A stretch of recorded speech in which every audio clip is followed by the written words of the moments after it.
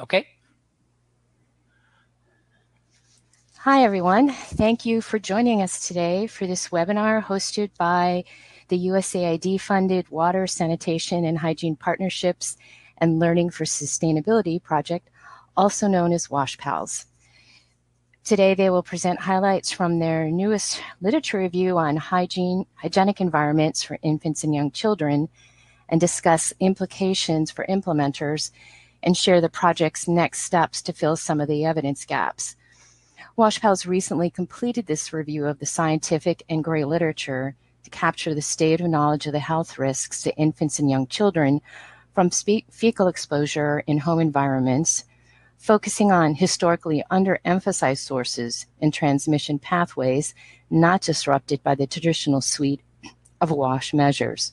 Our moderator today is Jessie Shapiro, the Environmental Health Lead and Senior WASH Advisor and Sanitation Focal Point in USAID's Global Health Bureau.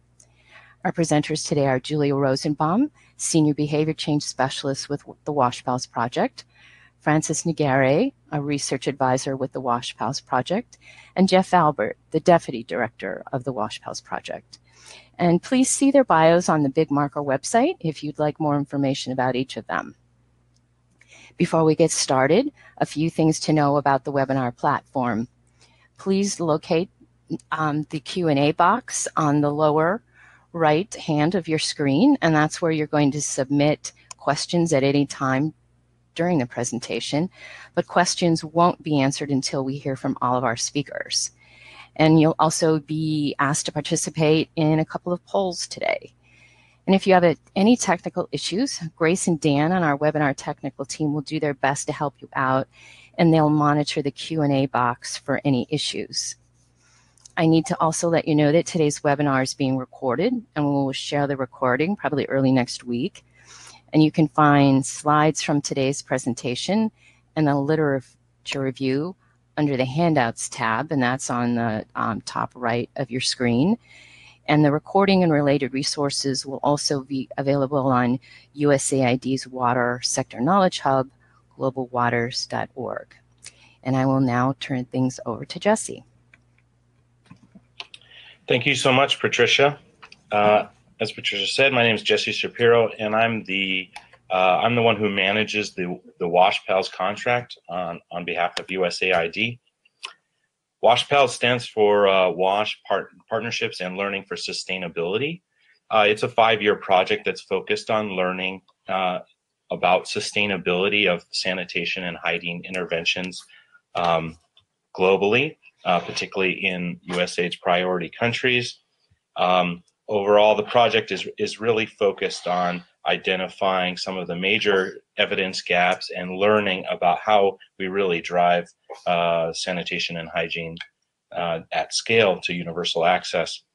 The WashPals contract has a great group of implementing partners. It's led by the Tetra Tech and also includes Acquia, FSG, FHI 360, and IRIS Group, and you'll hear from some of them today during this webinar.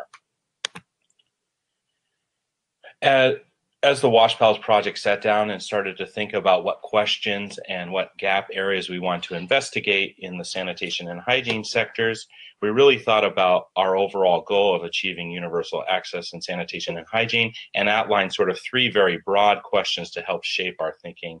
And those were essentially, when and how are these sanitation and hygiene approaches effective currently and sustainable? What do they cost? And how do we repeat that success at scale to really achieve that universal access? And we defined 3 categories of programs we want to look at. The first being community-led total sanitation, which is a very predominant approach in the rural sanitation sector, as well as market-based sanitation. And the third is hygienic environments for infants and young children, or as we sometimes call clean play spaces. And that's what the webinar is going to focus on today. For each of these 3 areas, we have done global literature reviews and consultations with key stakeholders and are developing reports that are put out publicly. We've already completed that one for the hygienic environments, which this webinar is based on today. We've developed similar ones for CLTS and marker-based sanitation, which are forthcoming. But today in the webinar, we're going to focus in on this hygienic environments for infants and young children, based mostly on the desk review that was just completed, and it is shared also as part of this webinar. So with that, I will hand over to Julia Rosenbaum, who will take you through the content. Thank you very much. Thanks, Jesse. The stage. Let's jump right in to address the question, why study hygienic environments? It's spurred by a number of convergences.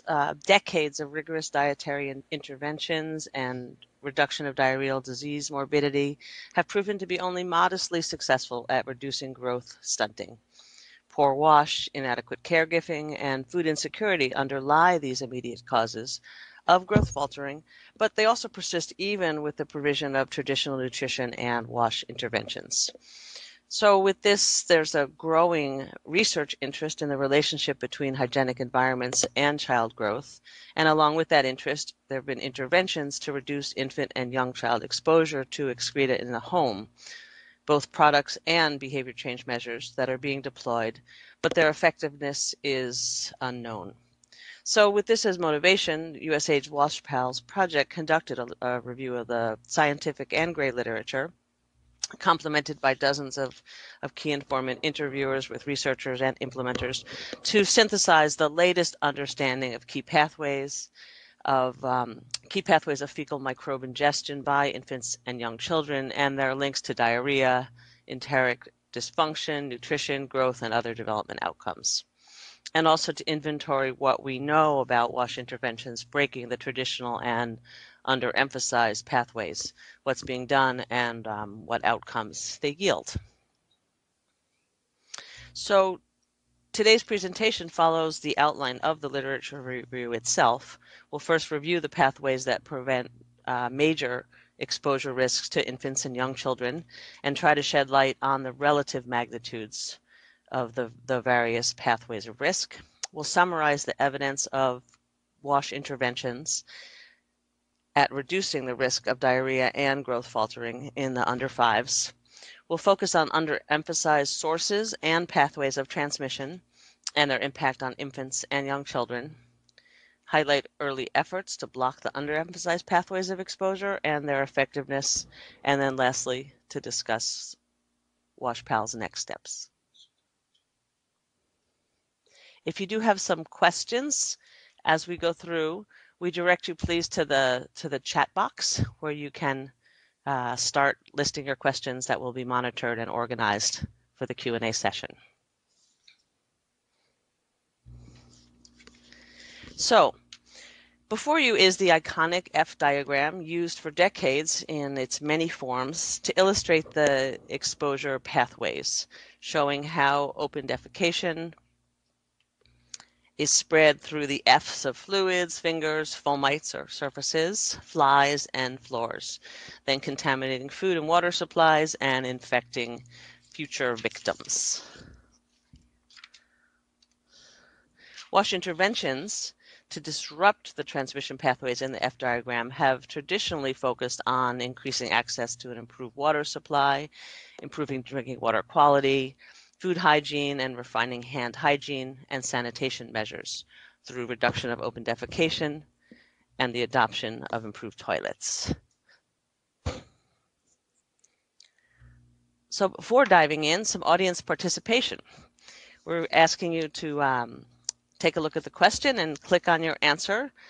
What poses the greatest risk to the health of infants and young children in home environments?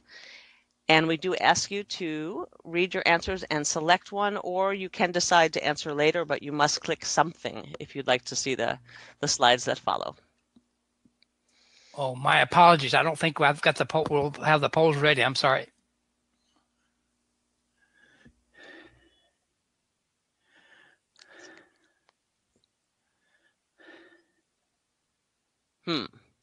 We're hearing that the poll is not polling. Okay, we'll move on. So posing the greatest risk to infants and children in the home environment In fact, whichever answer you chose, what I would say to you is that this is one of the findings of our literature review, is that despite all of the studies documenting the transmission pathways, we still don't know much about the magnitude of risk in the individual pathways. Okay, I understand we've just lost the presentation. I'm going to pause for just a moment to see if our hosts can get the presentation Okay, back yep, up. I'm reposting it. Yep.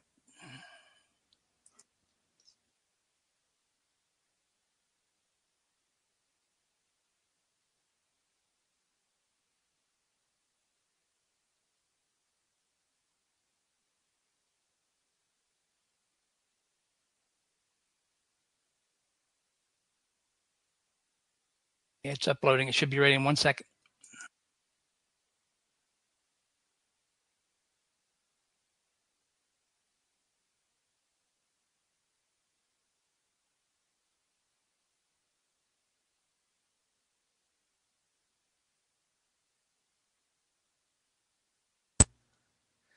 Excellent. I believe everyone should once again have the presentation in front of them.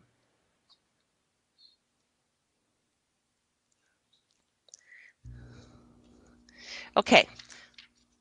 Excuse that interruption. So in the next section of this review, the next session of the literature review, but also for our presentation, what we're going to look at is how effective are these more traditional wash interventions, particularly at reducing infant and young child exposure and reducing diarrhea.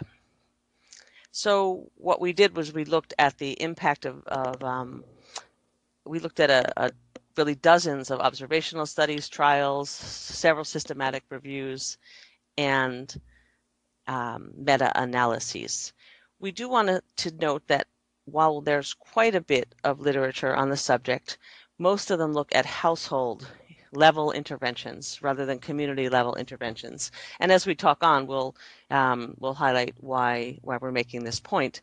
But we did find quite a bit of literature on the subject.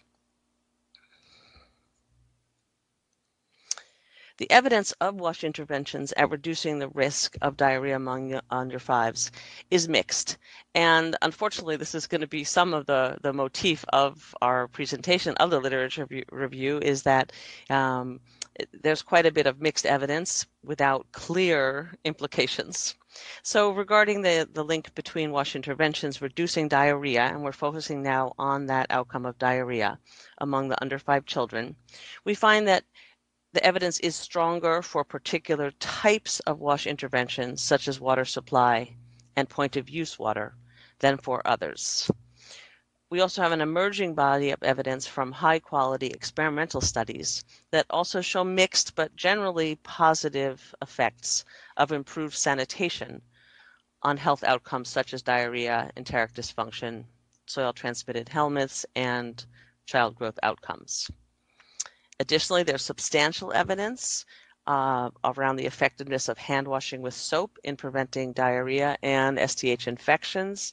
However, the magnitude of the effect differs between studies and across contexts. The recent Wash Benefits trial in Bangladesh, which many of you have been following, shows clear diarrhea protection from the wash intervention.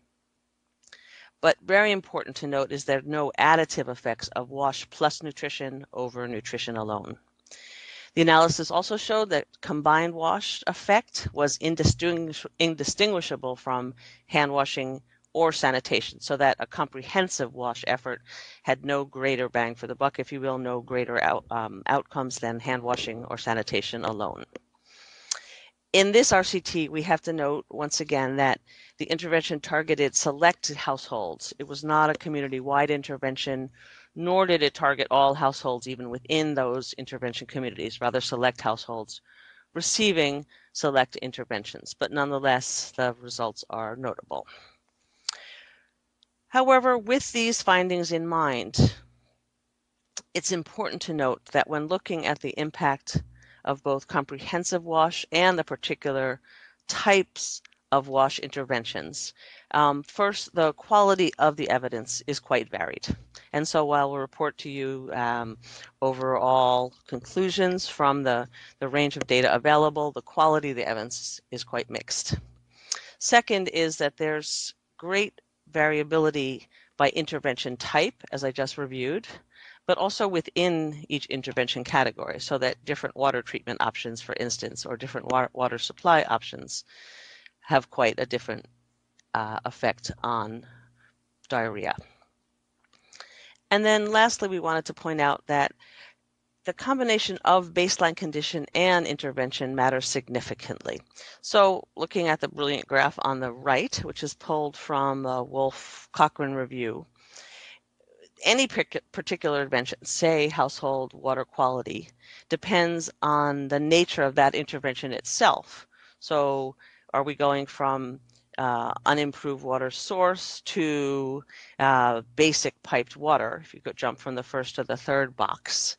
So the impact will depend on the combination of baseline measures, where's the community starting from, and then also the intervention itself. And through that, you have the somewhat complicated calculus of the effect, so that combination of baseline condition and intervention type matters significantly. Still looking at the results from the WASH benefits trials, but this time in Bangladesh and Kenya, as well as the SHINE results, we reflect on the effect of WASH on child growth. So now we're shifting our focus from looking at the impact of the WASH interventions on diarrhea to that of child growth. And still focusing on the WASH benefits and SHINE results, we find that there's no protective effects of WASH on growth and no additive benefits when combined with nutrition in all three of those RCTs. Remember, though, that these three RCTs all applied select household interventions, not aimed at community-wide. So still looking at WASH and its impact on growth, there were much fewer studies than for looking at the effect of WASH on diarrhea, but we also highlight a Cochrane review that's on the right side of your screen, in which they conducted a meta-analysis from evidence of 14 cluster randomized controlled trials. And they suggest that WASH interventions confer a small benefit on stunting in children under 5 years of age, but no evidence of reducing wasting or weight for age scores, the two other anthropometric measures often used to calculate changes in child growth. So again, a small benefit on stunting, but not on wasting. So while potentially important, the conclusion is based on relatively short-term studies, and none of which is of high methodological quality, but it's still notable, although should be treated with caution. Moving on, I've been emphasizing as I talk through all these findings about whether we're looking at household or community-wide WASH measures.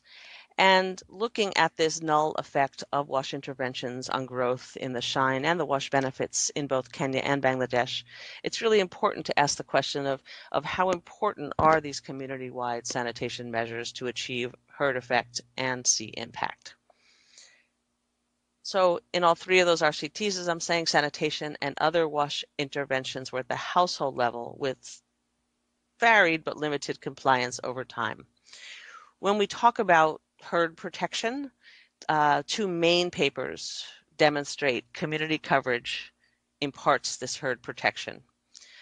And it's absolutely critical, though, to highlight that this evidence is garnered from particularly remote, sparsely populated settings, so could vary a bit if applied in other settings. So that community coverage imparts herd protection. Supporting this, Amy Pickering et al.'s work in a recent community-led total sanitation trial provides evidence that suggests promoting intensive community-wide behavior change in sanitation behaviors through CLTS over a 12-month period can improve child linear growth. And this is also notable. It's the first study we have that directly links CLTS efforts and successful CLTS efforts with improved child growth.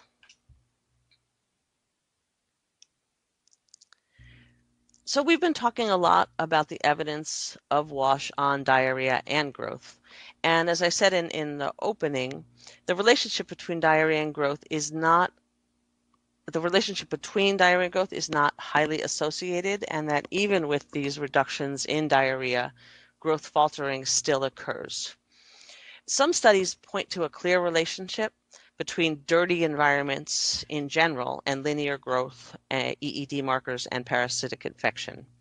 So if you look at the graph at the bottom of your screen now, you'll see pictured some of the findings from Lin et al. Study, which contrasts significant differences in growth in very clean versus very dirty households. And so if you look again to the distribution curve on the left, the red, if you can see the color, this would be the growth of children in the very dirty households. And then shifting to the right, the standard distribution curve, you see that there's almost a full standard deviation to the right. And what that means essentially is that you have severely and moderately stunted children in dirty households and children having normal growth curves in the clean households. So what this is showing us, contrasting this difference, again, is that impact of generalized filth, if you will, in households on the growth of children. So over the past decade, a condition called environmental enteric dysfunction, or EED, which is a condition that's characterized by the inflammation of the small intestine lining that inhibits permeability and nutrition absorption. And this EED has been identified as a potential major mediating pathway that links poor wash conditions and chronic undernutrition. And we say potential mediating pathway, and that's why we are always careful to put the claim or the EED hypothesis as we talk about it. But that picture on the right, on the top right, contrasts a healthy gut to one with EED. And the difference, of course, is striking. The EED hypothesis proposes that chronic exposure to fecal microbes, a salt of feces on the gut, independent of the effects of diarrhea, has as a significant underlying cause of that child growth faltering. And it's really thought to explain why even the most rigorous dietary interventions have had only modest effect on reducing child stunting. Though this etiology of EED is not fully understood, it's been linked with the ingestion of high loads of fecal microbes. So while gaining focus as a study outcome, while EED is gaining focus as a study outcome because of its potential importance, it's been proven quite difficult to measure. And looking at the last bullet on the screen, you'll see that the widely used urine test has been recently shown to have very poor agreement with blood and stool biomarkers of STAME infection. So even though we're recognizing the importance of measuring it, we're still challenged at how best to do that. So in short, substantial evidence is mounting that additional or underemphasized pathways are affecting the infants and young children's health and growth. And when we talk about fecal exposure, we basically mean there's other unexplained sources of ingestion and exposure that aren't accounted for in our more traditional models. And those are specifically the direct consumption of animal feces, indirect exposure to both human and animal feces through eating dirt, wash water, and exploratory mouthing behaviors. And that these pathways, these underemphasized pathways, merit attention and intervention. So what you see before you is a modified F diagram that introduces those animal sources. You see those cows and chickens down there on your left. And it also highlights some of those underemphasized pathways. So we will try again for some audience participation. There we go, success. And we just want to ask from our participants if your organization has attempted to address any of these underemphasized sources, the animal feces or pathways. Again, you have to give some answer if you'd like to move on.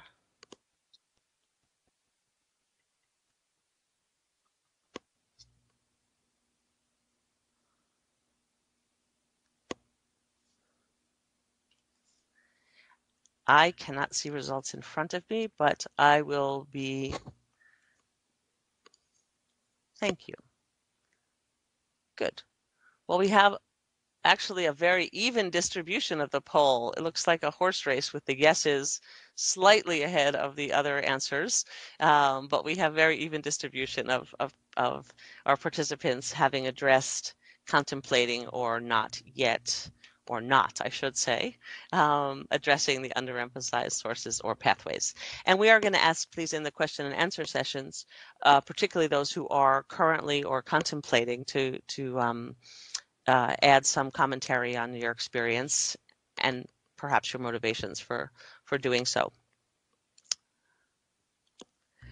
So we've talked a lot in this presentation about the impact of uncontained feces on the health and growth of under fives.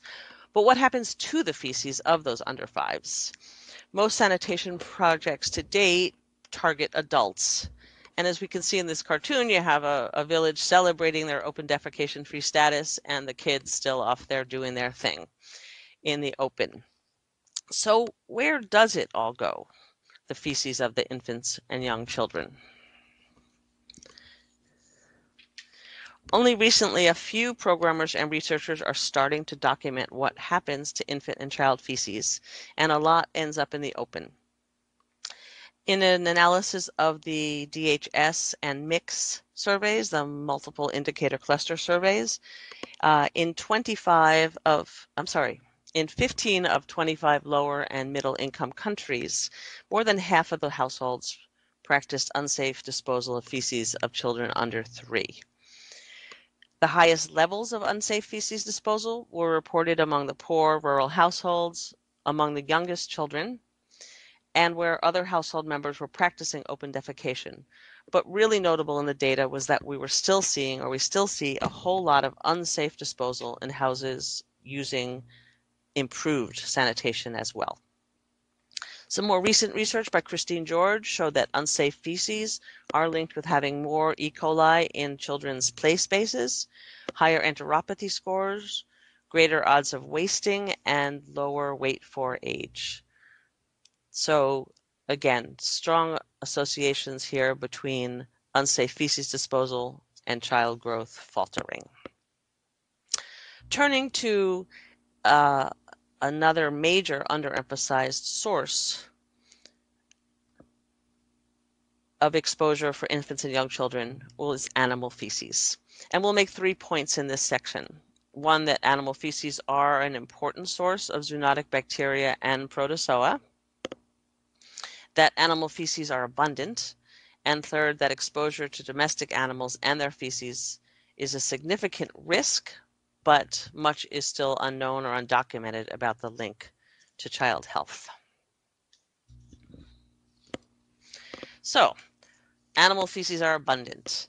Although it's somewhat obvious, it is substantiated in the evidence that animal feces are more widespread where free-range animal husbandry is practiced, and more concentrated where animals are corralled within the environments where children sleep and play.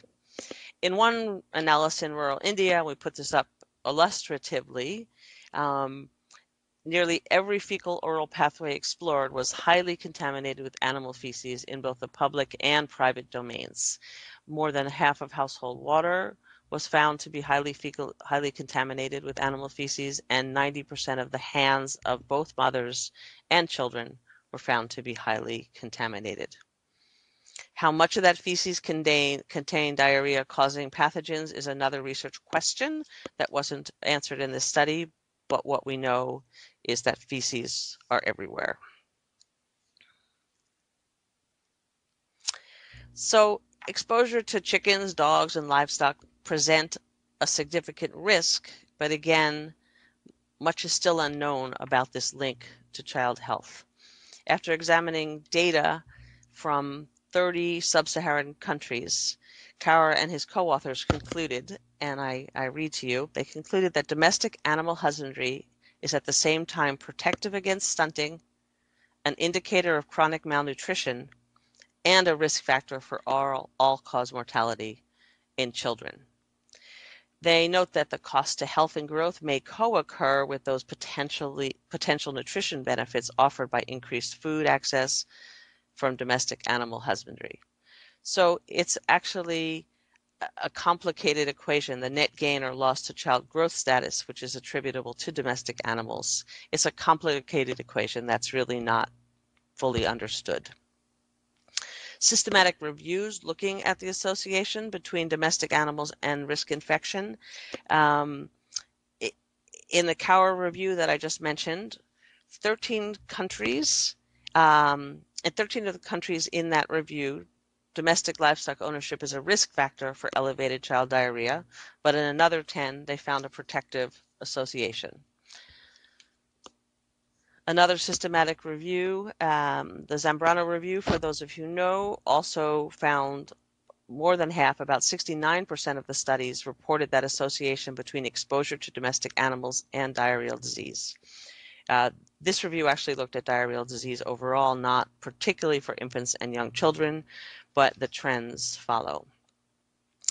While the evidence is mixed, there are high-quality studies documenting the presence of animals and their feces is associated with increased infection, undernutrition, and stunting. Two studies that we highlight. One is the Mosites et al. Study that identified a modest but statistically significant decrease in stunting prevalence that resulted from increases in household livestock ownership in Ethiopia and Uganda, but not in Kenya. So again, we have trends, but it wasn't consistent across countries.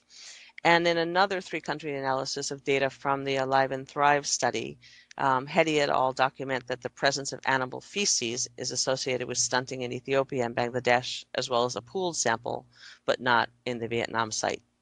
So a key takeaway, while the results are mixed, risk is most pronounced when infant and young children and animals, particularly poultry, are sharing living and sharing sleeping quarters. A little more as we peruse the data. While domestic animal ownership adds while it adds nutrients and income, having an animal corral within a child's sleeping room was associated with elevated EED scores, and it doubled the odds of stunting in Christine George's work in Bangladesh. And close exposure to an overnight corralling of poultry posed a concurrent risk for undernutrition due to that increased risk of infection in the Hedy studies.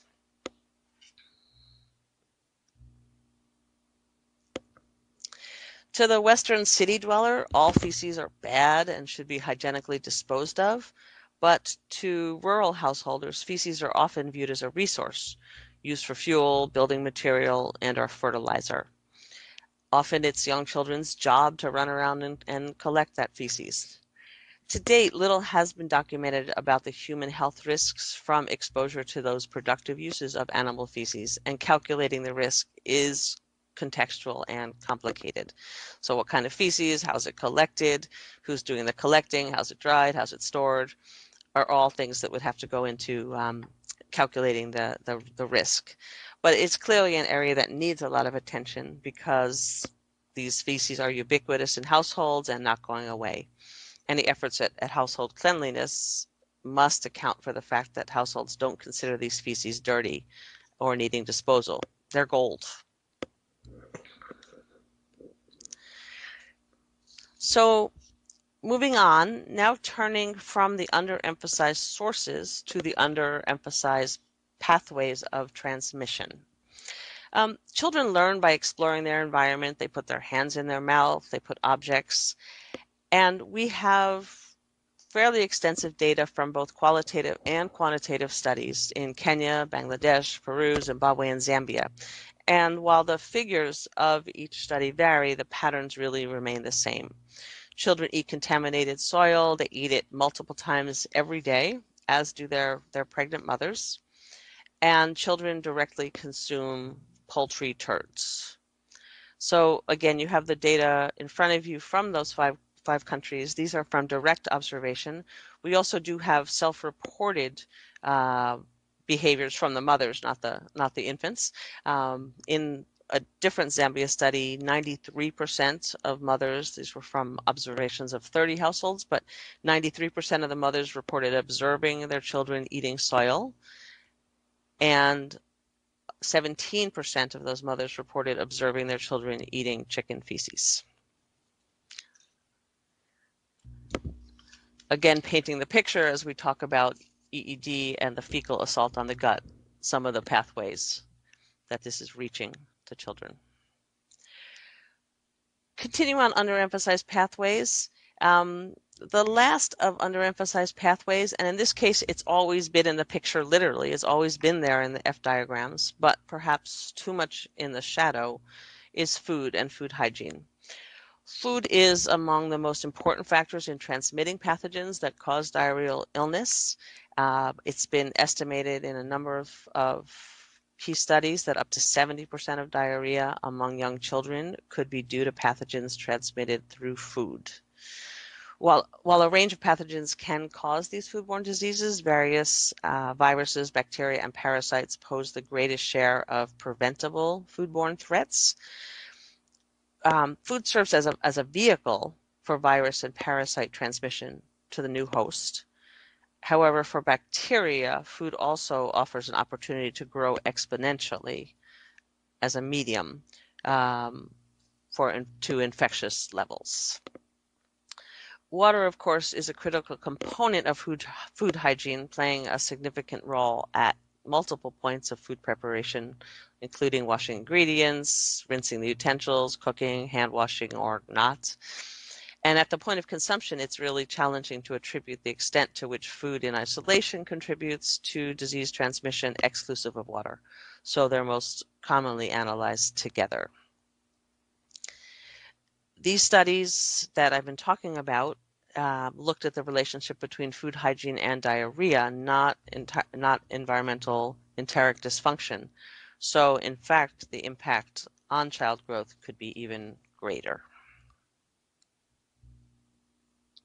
So as we look explicitly at these underestimated sources and pathways, it begs the question, how best do we block the transmission? That our more traditional WASH measures of water quantity, water quality aren't equipped to be the barriers of transmission, specifically for infants and young children.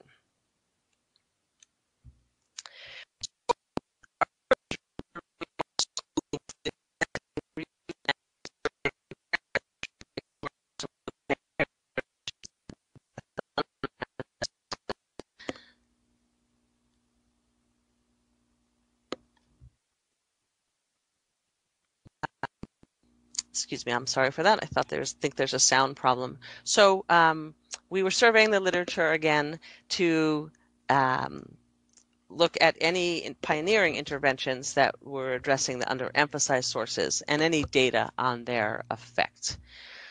We did find several large implementing organizations are already delivering interventions and or developing what we're calling enabling products to address some of these baby wash concerns, but with little evidence yet of their effectiveness. Just calling out some of the major players, Save the Children, World Vision, the Spring Project with JSI and HKI, Project Concern, Watershed, are all really pioneers in this programming area. Implementing various combinations of the list you see before you: infant, young child hand washing, animal husbandry, efforts at safe disposal of animal and infant and young child feces, compound hygiene, improved flooring, and play mats and play pens. Interestingly, many of these efforts are led by the nutrition sector as opposed to the WASH sector, although they do represent a confluence of sectoral approaches, which facilitates multi-sectoral, coordinated, or concerted integrated efforts. The plausibility of the protective effects of these various interventions has not yet been established for many of the measures. Many questions in particular about the thresholds needed for protection and intermittent exposure.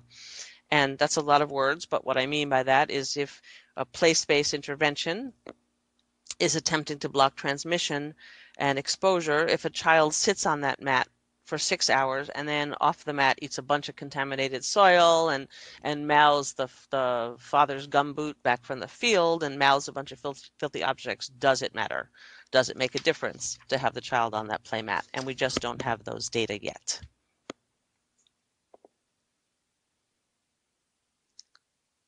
So looking at the pioneering efforts to break the underemphasized pathways of disease transmission at the infant and child hand washing, animal husbandry, compound hygiene, improved flooring, there's been very little data collection beyond program monitoring to help evaluate the effectiveness of these approaches, including this biological plausibility. A lot of much needed data are being generated, however, as formative research to plan these efforts, things like the observational studies that I was showing you earlier. So just highlighting the range of interventions focusing on the neglected pathways. CLTS is beginning to include a focus on infant and young child feces in some efforts, either countrywide and more often through NGO efforts. Safe feces disposal is the safe infant feces disposal is entering the follow-up actions of post-triggering, as well as verification and certification criteria for ODF. Attention is going towards identifying enabling products like Sani Scoops, potties, and child-friendly sandplats to facilitate improved disposal of infant and young child feces. Efforts are delivered through both public and private sector approaches for these enabling products, both giving and selling, and a few PPPs. It's important to point out that baby wash interventions, either implicitly or explicitly, acknowledge the various developmental stages of infants and young children require different and distinct approaches and technologies. So it's not one focus for all infants and young children. The infant who's still a lap child requires a different approach to safe feces disposal than a toddler off on his or her own. There's early evidence of the importance of other new approaches for addressing these underemphasized pathways. Finished flooring may be an effective measure for addressing direct ingestion risks. There's some interesting findings from a Mexico study called the Pisoforme study showing a protective effect, but more recently from Ghana showing no effect. So again, mixed results, but of interest. USAID is currently funding a study in Rwanda that's going to document the impact of improved flooring on health outcomes. Taking a quick look at play mats and play spaces, many organizations we found in the range of just under 10 in our inventory were introducing play mats and a few a playpen, but with little evidence both guiding the program design or rigorous evaluation of the impact. The SHINE study, the trial findings, which have been released, will have some additional analyses expected this summer that are expecting to shed some additional light, in particular on the safe play space, the playpen interventions. So, some take-home messages from our review of the literature review. 4 points we'd like to leave with you. One is that the relative magnitudes of the transmission pathways of enteric microbes in infant and young children are not well defined, making it hard to conclude which pathways represent the highest risk to infants and young children and where to target intervention. Second, the evidence of traditional wash interventions at reducing risk of diarrhea and improving growth of under fives is mixed, but that some categories of wash are more effective than others. Underemphasized sources and pathways are significant to infants and young children, and they require more research and evidence-based intervention guidance. And our last takeaway is that a significant evidence gap remains on the effect of various technologies and social behavior change interventions in reducing exposure and improving outcomes. And so for our last few slides, what we'd like to present to you is where WashPals is moving forward with all these findings. The next steps for WashPals and WashPals research is that we are preparing a random assignment exposure study in Ethiopia, collaborating with the government of Ethiopia and some USAID implementing partners to test if a playpen combination together with motivational behavior change components in fact reduces infant and young child exposure to harmful pathogens. Particularly in light of the SHINE findings, we feel it's particularly appropriate to break down the identified research gap into its component parts. And rather than mounting a health outcome study, to first answer that question of biological plausibility. Can the play space reduce exposure? And then the research community can move forward with a health outcome study if, in fact, it's found to be protective. The study, as planned, will be a phase study starting with a formative research phase that also will include product development of the playpen itself. Somewhat to our surprise, when starting planning for the exposure study, we found that no playpen currently exists that's within the financial reach of our target in Ethiopia or globally.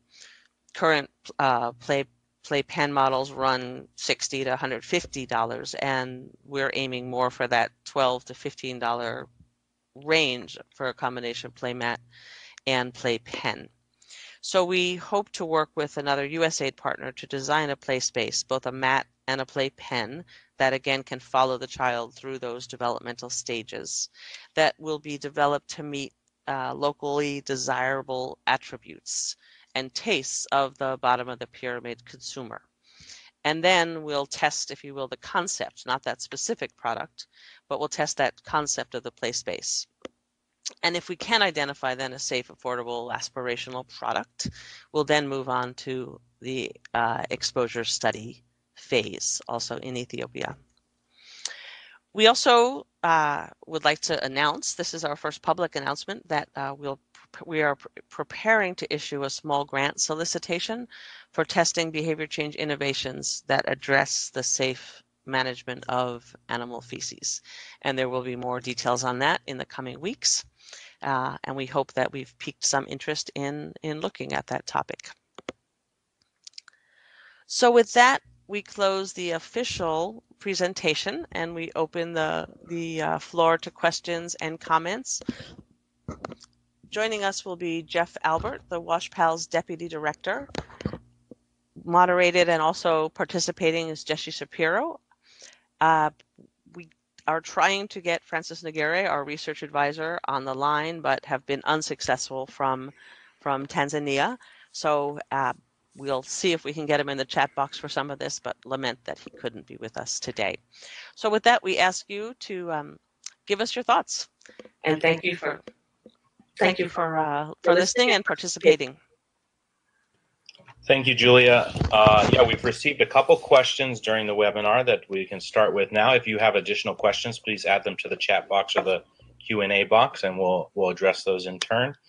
So our first question for the panel, and you, Julia, is: would you say that domestic animal feces or chicken feces are a greater risk to child's health? Because you talked about how there's the environment where typical open defecation occurs is not necessarily the same environment where these animals are defecating, which is around the household. So whether or not their pathogen load is higher or lower, do you think it's a greater risk to health because that's where the children are playing and where they occupy that space? Jeff, do you want to jump in? Yeah, well, I think it's. Jeff, would you like to jump in here because the audience has heard quite a bit from me? Can I be heard? Okay, is my mic working? Yes, we can hear you, Jeff. Okay. Okay, great. Yeah, no, I think that question, I was really pleased to see that question because, you've zeroed in on the on sort of, what we're getting at here. The literature, this is animal waste is very much has been underemphasized historically in our view, based on our review of the literature and of programming. There was some suggestion in the academic literature about a decade and a half ago that the focus really ought to be on human excreta and not animal excreta, just given the concentration of human pathogens versus zoonotic pathogens. But that is starting to change, and Julia certainly made reference to these papers that identify these associations between domestic animal husbandry and rates of infection and some evidence of growth faltering. It's important also to recognize that this, and I'll sort of reemphasize it here, that the nutritional benefit of having domestic animals is also sort of widely recognized, and so there's this domestic animal husbandry seems to represent this has this dual character of potentially being growth enabling because of more better food access, while also having this risk of acute infection, and the interplay of those two effects, the food access benefit and the disease risk, are likely to be geographically variable. But we're still, I think this is a very rich area of scientific inquiry.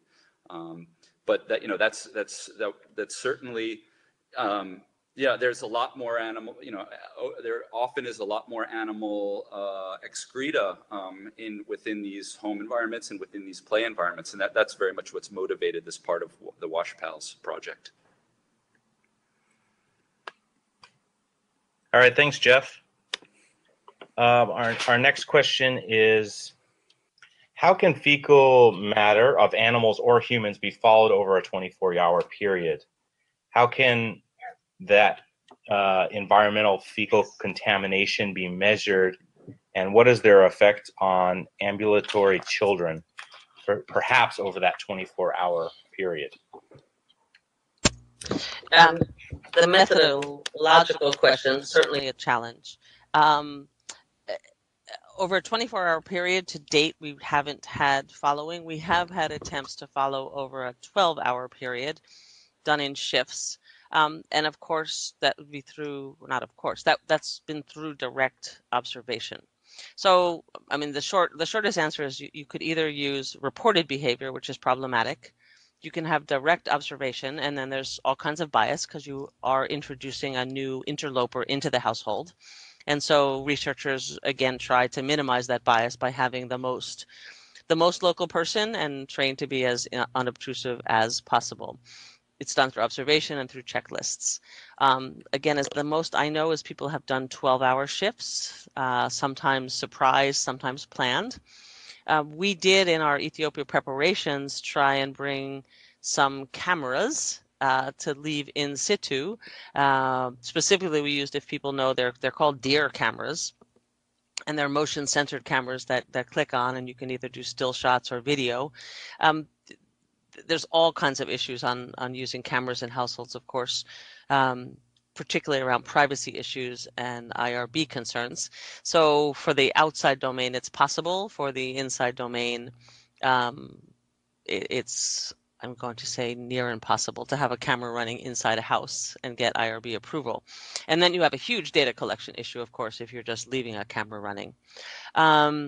So that's a longer answer to say that to date, we don't have 24-hour observation. We use what we'd call sort of proxy observations, usually several spells in a house at different hours with folks that are minimizing of risk. It does let us know that there's a lot of risk out there. Well, I guess I'd also, I think, if looking at the question, the first part of the question about how environmental fecal contamination can be measured, So with regard to that, we typically think about, in addition to scans of the environment, we typically talk about sampling soil, trying to measure contamination on hands by doing hand rinses, measuring, swabbing the surfaces of toys that children put in their mouth. These are all the kinds of things that are these are all the kinds of things that we'll be measuring. These are the kinds of environmental samples that our field research will be employing, and then in terms of what you measure, historically we've often relied on coliform bacteria as indicators, but I think we're getting a lot more sophisticated now about measuring very specific human pathogens, whether in environmental samples or in stool samples from infants, or else in more sort of ambitious studies in blood as well. So just to answer the other part of that question. Thanks, Jeff. So not to go on too long about this, you can tell that we're excited about the topic. But to say that many of the studies to date that we were reporting on, or I should say some of them, actually look at the presence of animals to try and estimate exposure. So it's really only some of the studies that have actually analyzed for animal feces and the bacteria, viruses in feces as well. So a lot of the studies just look at animals and then start calculating risk. We have mixed methods going on. Great, thanks, Julia. So we had a question about the upcoming solicitation for behavior change grants, whether it was global or just Ethiopia. It is global. The next question is, doesn't the education sector negatively view protective play spaces since it prevents a child from exploring or satisfying their curiosity to whatever it may be, or exploring the area? Certainly that there is a movement within the ECD sector to not limit the exploration of children, and so it is an active dialogue. And clearly the ECD sector also does understand the risk, and there's a range of risks in households: fire, accidents, drowning in places like India and Bangladesh, where you have open pools of water. So we are working closely with the ECD sector, and WASH as a sector overall is in conversation. There's a number of coalitions, including the Clean Fed and Nurtured and Baby Wash coalitions, who have just merged, that are really trying to address this. In short, yes, the general trend in ECD is to let a child explore, but that means in a safe and hygienic environment. And so with the clear understanding that most household environments are neither safe nor hygienic, we are looking. We also do need to measure, and when we talk about biological plausibility, these play spaces may, in fact, become vectors of disease themselves. And so part of this exposure study that we are proposing will really look at just the state of that playpen over time and whether it is protective or not. So thanks for the question. Next question is, has anyone ever tried chicken diapers? Is that Tom Davis on the line? Chicken diapers, I'm smiling because Tom Davis, now again with World Vision, has been proposing for years, and I used to have a picture of that up on my slides as we talked about it. No one that I know of has tried chicken diapers, and while it's a very funny idea, it is actually a real thing, as well as a do-it-yourself thing. Just like we can do-it-yourself homemade menstrual pads, people have made from old socks and things like that. I can show you all the pattern chicken diapers. So while we joke, there is an open invitation that there may be some technologies that help both to concentrate and collect feces, particularly chicken feces, in a safe, hygienic way, and whether it's diapers or some new kind of coop that systematically can collect. It's open and it's much needed. So I'll share with folks the chicken diaper patterns if anyone would like to move ahead. But yes, they exist, and know that as far as I know, they haven't been tried. Okay, there's another question about looking at what would be the magnitude of an intervention. I guess the question is referring to scale, maybe, or intensity of an intervention that would be needed to really achieve hygienic play spaces, especially in school environment. Have you thought, has that come up in the literature, or do you have any thinking on that? If any of the others would like to jump in here. So I see that as a two-part question. I'm not quite following. By school time, it's a different kind of play space, if you will. We'd be talking more about a playground. And in that case, I would put my focus, and I think most programmers would put the focus on hand washing, sort of after being in that filth, hand washing before any spread happens. So even before eating, when you leave the ground. In institutional settings, more like nurseries and that sort of school, I certainly don't know of any scale efforts. To answer from the inventory, there have been interesting efforts in Hawaii that have then been picked up by Project Concern International, that it's actually focused more or spurred from the ECD sector, looking at grandparents as the first teachers and parents as the first teachers, but it does have a play mat and STEM toys that would stimulate cognitive and motor skills. Not at scale, but in a pilot effort that's been applied. Again, no rigorous data about the impact of protection. So I don't know of anything at scale. That is what I do know exists. If anyone else or our audience, if anyone knows, please opine. All right, thanks, Julia. So there's a question specifically about the study in Ghana regarding floors. Do you think, is your interpretation of that study, is there evidence there that installing the floors is less or more significant than just cleaning practices in the home? I'm sorry, I'm going to say I don't remember all the details of that study, and I will happily share the link. I don't think that it looked, I don't even think it was designed to quite answer the question in that way. And in the analysis, it really was looking at different outcomes, and found that the floor did not affect the disease outcomes. So that type of floor, whether dirt or I think, again, what you're posing is an important question: is it the floor itself versus an effort to clear filth from the environment? And I don't know of studies. I'll again ask Jeff or Jesse if anyone knows of something that's done a comparative study. That's when it gets tricky. Is when you're comparing those different methods. Would be a fairly complex design.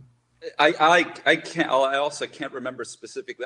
But I don't believe that one of the interventions studied was cleaning. I don't think there was a comparison there between between floor, the protective effects of flooring versus those of cleaning.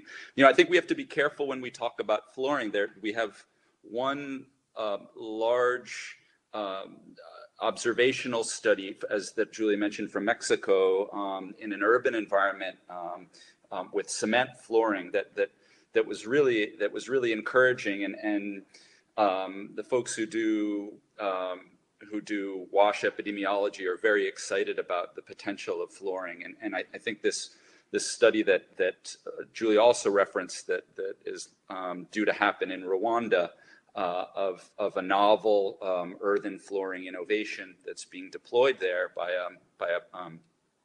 a commercial entity in Rwanda should hopefully kind of shed light on this. And remember, a lot of the thrust of this presentation and of our work in this part of the project is on the fact that infants and young children eat a lot of dirt. It's increasingly recognized that they do that, and that they even directly eat excreta. And the logic here is that on a finished floor, it's much easier to keep clean. It's much easier to identify. It potentially is easier to identify excreta and clean it. But as to whether that's gonna whether having an interior floor again gives you is a biologically plausible intervention. Yeah, we're not there yet, but it's an area of great interest. So yeah, it's a space you should be watching. Thanks, Jeff.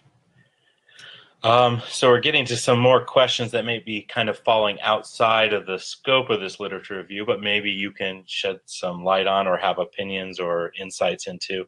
So one is about, have you seen or do you know of any evidence about, they use the word cascade of wash practices emanating from the school to the home environment. So essentially working with school children and then that moving into the homes. I'll pause for a minute to see if my co-presenters. I can highlight, right. Oh, actually, would you like to talk about Zambia? I will mention, maybe we'll get a word or two on Zambia next. Wash Pals is funding a small activity now that's looking specifically at hand washing and nudges, and the application of nudges in schools and a transfer to home. That's not quite a good characterization of that study, because it also will just look at the application of nudges at the home setting in isolation, but there'll be a link there. There has been documentation over the years of children as change makers, and I'm just not well versed enough in the data to report, but I mean certainly a role, but I don't know the particulars. Great, thanks, Julia. So any more questions? I think we've exhausted the ones that have been put into the question answer box. I see a question about animal containment, about slinkies that limit chicken grazing, the range of grazing chickens. Right, I think that was more of a suggestion. One of the participants suggested that he's seen another device, the slinky type device, or maybe some sort of leash type device that's used for grazing chickens and is portable. So there obviously are some sort of technologies out there that might need to be explored in this space. You know, I think it would be helpful just to remark to the attendees that you know, within this project we are spending a lot of time thinking about the question. You know, we've been talking about containing kids in these safe play spaces, and thankfully, you know, there was this question about early child development and the potential downsides of limiting kids. You know, then there's the question, well, rather than limiting containing the kids, should we be thinking about containing the animals, or should we be thinking of just of measures to separate the two? And you know, we have great interest in that in the project, and to the degree to which you've witnessed or are developing or executing measures to keep infants and children away from animals in domestic animal husbandry contexts, you know, we want to know about them, and we want to learn as much as we can to help foster that innovation moving forward. Great. All right, I think we've exhausted all the questions, so we can we'll wrap up the webinar now. So just as some final notes, you'll see on the last slide that being shared now, there's some contact information for myself and Julia. Feel free to reach out to us if you have additional questions on this literature review. Also, if you click on the right-hand side of the screen, there's a tab for handouts. You can actually download a copy of the presentation and a copy of our literature review there. So that maybe help answer a lot of your questions. But please feel free to reach out if you have additional things. I want to thank everyone for joining today. We had a up around 50 participants, and 43 of you have hung in till the very end. So it shows a lot of interest in this area. We have a lot of excitement and interest in this area and look forward to pursuing some of our behavior change grants and research areas and partnering with many of you going forward. So thank you so much for joining today. Take care. Thanks. Bye.